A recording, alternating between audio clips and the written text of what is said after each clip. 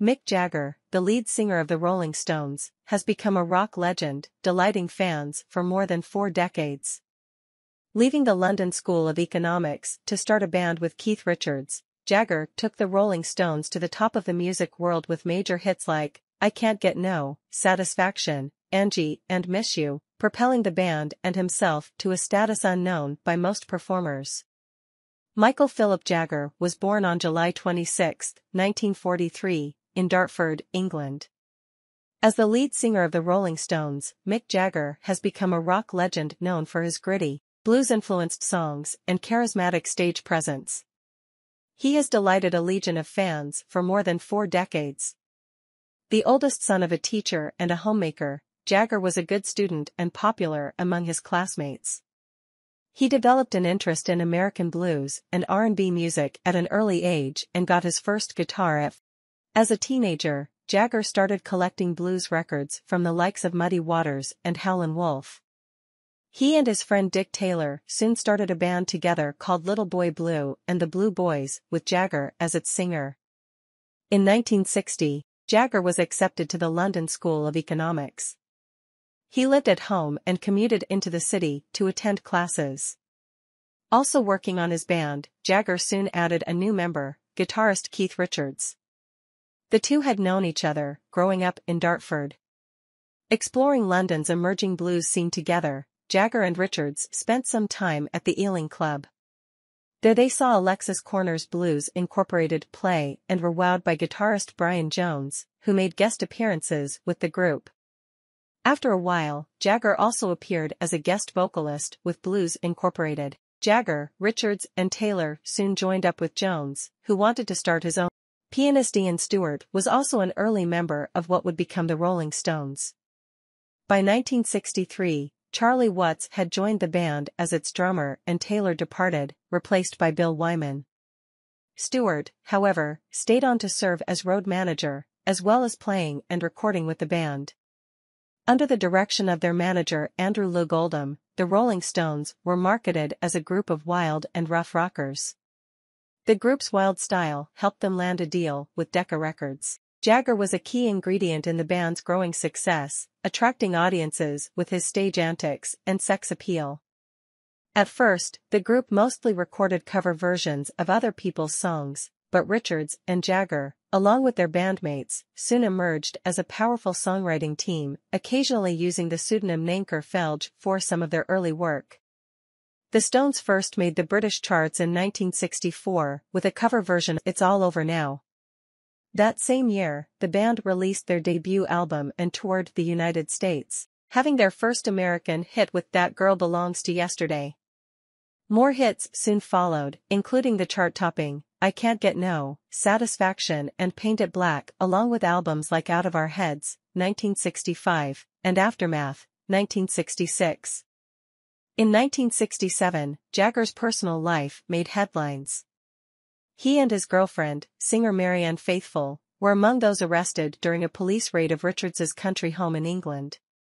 During their search, police officers found drug paraphernalia and illegal substances. Both Jagger and Richards were tried and convicted for drug-related offenses, but their sentences were dropped on appeal.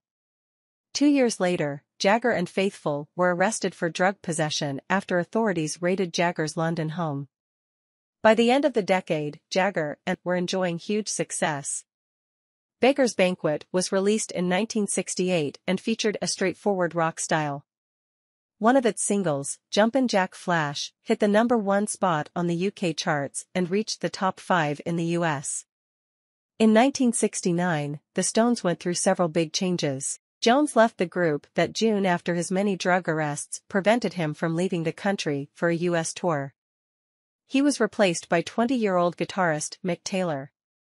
Jones was found drowned in his pool less than a month later. The coroner's report found that Jones was under the influence of drugs and alcohol at the time of his death, and ruled his passing as death by misadventure. In response to Jones's untimely demise, the Stones performed a free concert in Hyde Park on July 5, 1969, 2 days after their former bandmate's death. Originally scheduled as an opportunity to present their new guitarist, the group concert to Jones. Before the concert began, Jagger read excerpts from Percy Shelley's Adonais, a poem about the death of a friend. Stagehands released hundreds of white butterflies as part of the tribute, and the Stones played one of Jones's favorite songs, I'm Yours and I'm Hers. Tragedy struck again several months later when the band launched their highly anticipated Let It Bleed, 1969, album. To promote the record, the Stones organized a free concert at Altamont Speedway in Northern California for that December.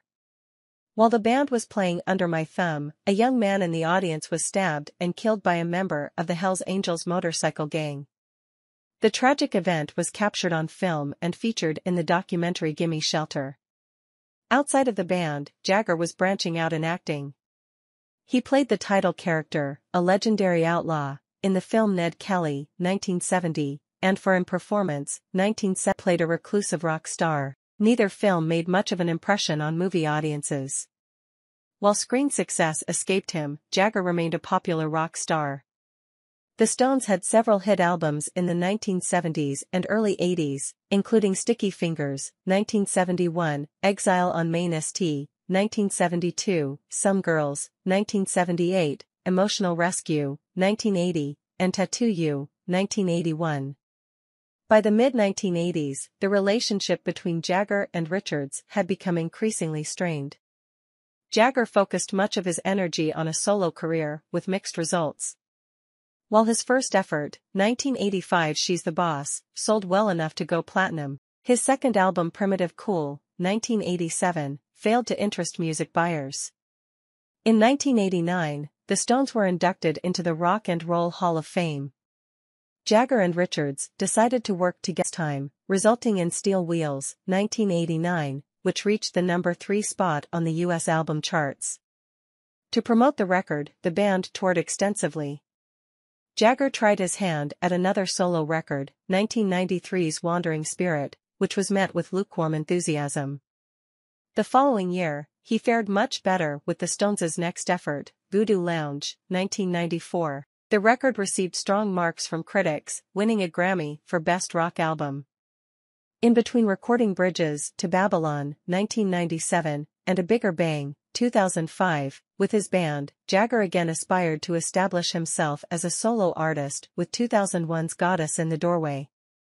He also developed a career for himself as a film producer, working on such projects as The Women, 2008, and the animated Ruby, Tuesday. Once viewed as a rebellious rocker, Jagger was the picture of decorum when he was knighted in 2003.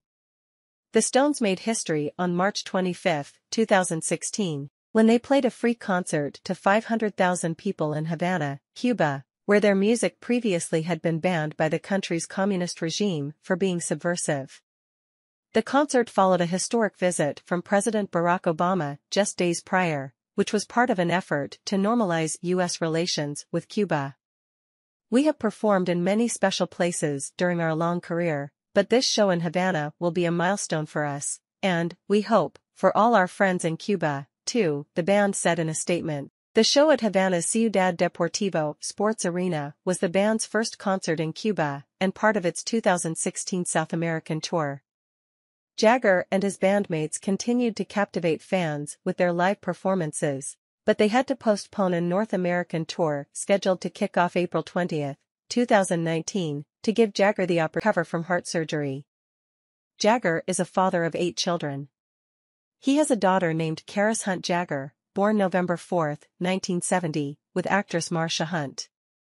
Around this time, Jagger became involved with Bianca Perez Moreno de Macias. The couple was married from 1971 to 1980 and welcomed daughter Jade Sheena Jezebel on October 21, 1971. In 1990, Jagger wed longtime girlfriend, model Jerry Hall. They had 4 children together, sons James Leroy Augustine, born August 28, 1985, and Gabriel Luke Beauregard, born December 13, 1997, and daughters Elizabeth Scarlett, born March 2, 1984, and Georgia May Aisha, born January 12, 1992.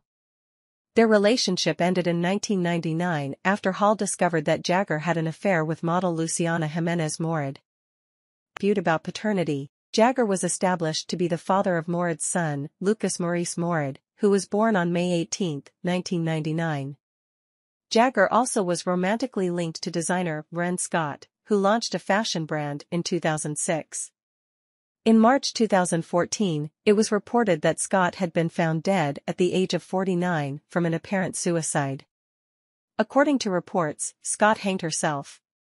At the time of her death, Jagger was on tour in Australia with his bandmates.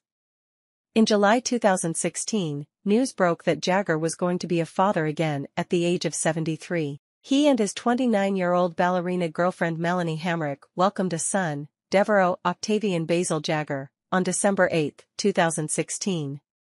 The couple began dating in 2000.